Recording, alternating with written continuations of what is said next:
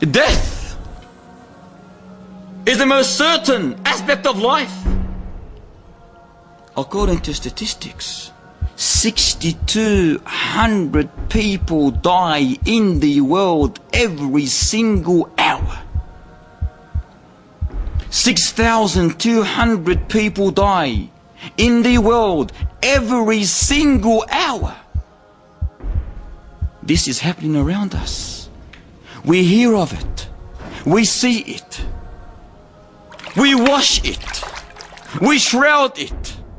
We clothe it. We perfume it. We carry it. And thus we bury it. Yet it is amazing that we believe that it's not going to happen to us. At least not soon.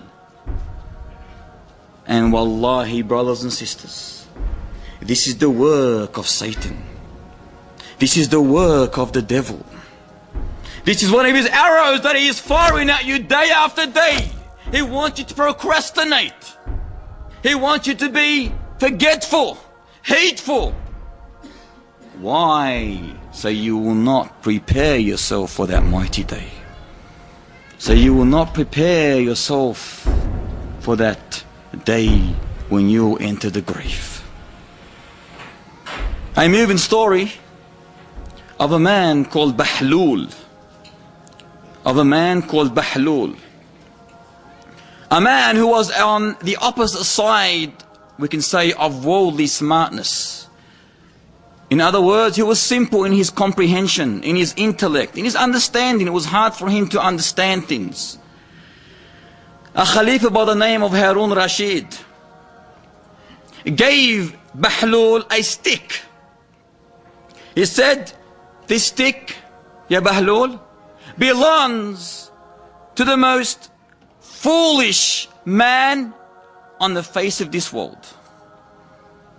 If you find any person more deserving of this stick than yourself, pass it on to him.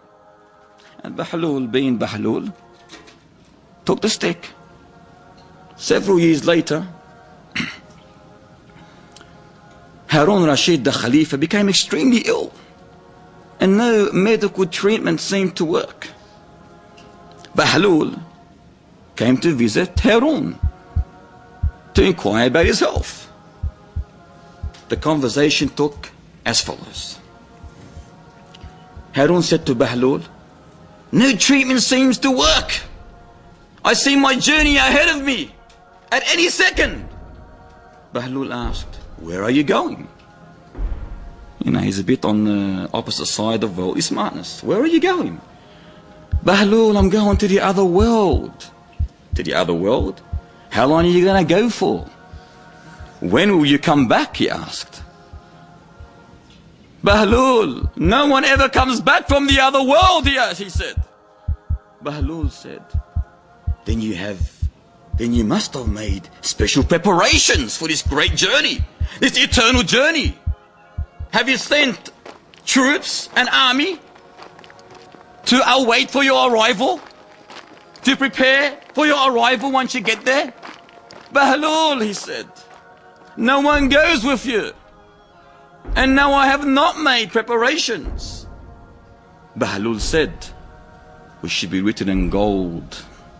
Even though it was against or opposite the world, this smart. He said a word or a comment that should be written in gold. He said, Ya Amir al-Mu'mineen, O leader of the faithful,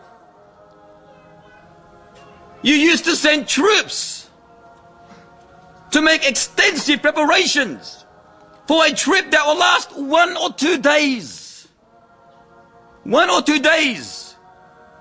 You will send troops, thus they will make preparations, the most extensive preparations.